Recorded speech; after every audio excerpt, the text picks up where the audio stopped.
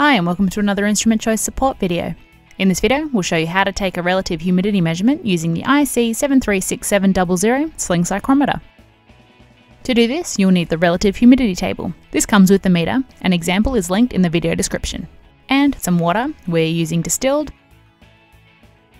To start, the reservoir will need to be filled with water.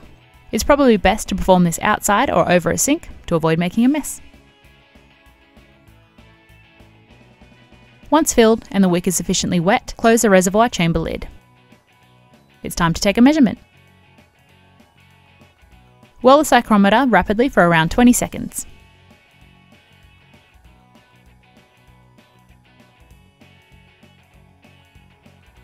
After 20 seconds or more has elapsed, record the wet and dry bulb temperatures immediately.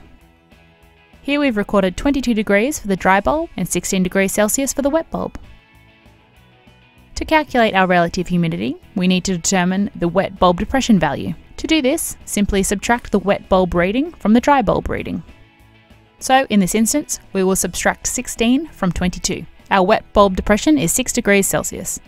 Now, using the chart, we'll follow along the top row to find our dry bulb temperature of 22 degrees. Then find the wet bulb depression value on the vertical row, 6.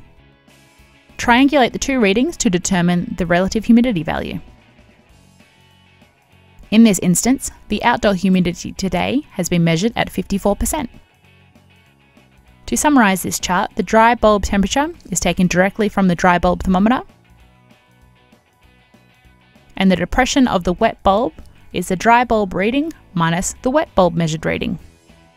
For more information on this psychrometer, including a written step-by-step guide on how to take measurements, see the links in the video description. We hope that you found this video helpful. Thanks for watching!